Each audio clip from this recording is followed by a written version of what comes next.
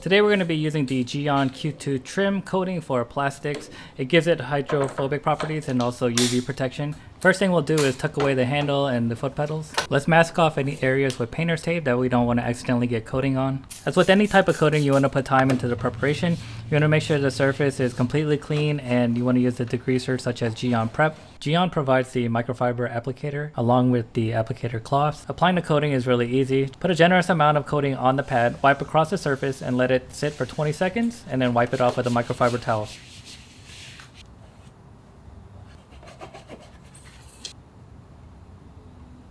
Great thing about Gyeon trim is you can use it on plastic headlights and taillights also. Coating's all cured now, let's test it out.